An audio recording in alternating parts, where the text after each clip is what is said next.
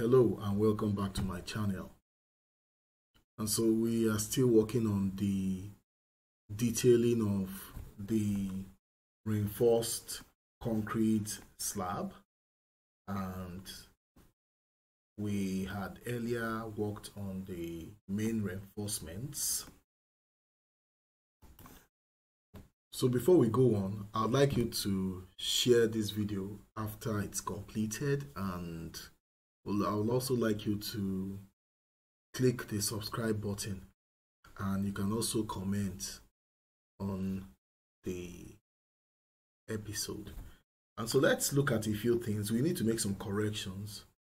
Earlier we talked about the type of bending moment diagram we may likely have here. Actually, that explanation was meant for a scenario where we have cantilevers.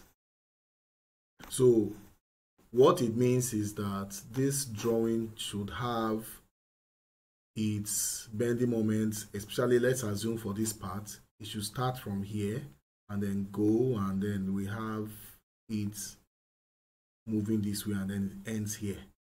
So that means that the bending moment at the supports should be 0.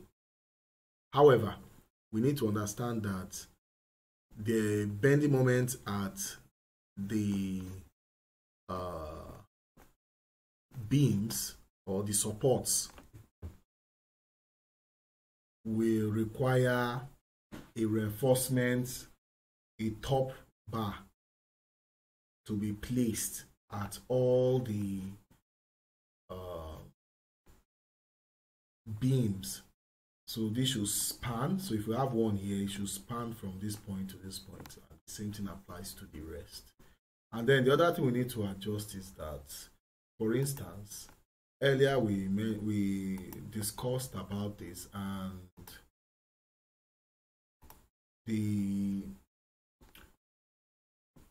according to BS 8110, it's actually the return should be about 1/4 and not 1/3. So we should take note of that. And then what it also means is that the top bars, the top distribution bar in this case, should have reinforcements. It should have reinforcements both ways. So while you're having the top bar coming out this way, you should also have the horizontal components coming this way. So that's something else we should remember. And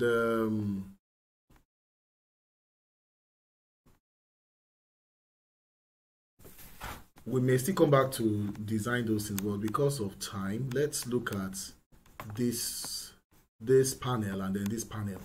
Now, what I'm going to say here is that if you look at this panel, it's a one-way slab.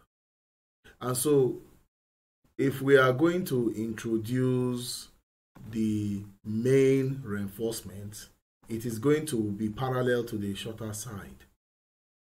Now, what happens is that these reinforcements, there is something else I need to mention here. This reinforcements, they should also be, for sake of bonding, it should also extend into the next or neighboring panels. And so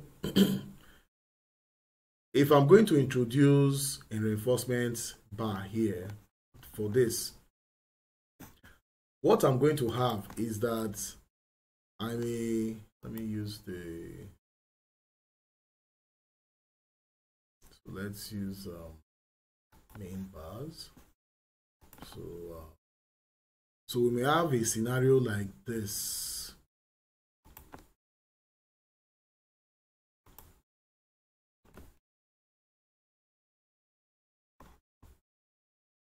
So this should, let's lengthen it a little bit.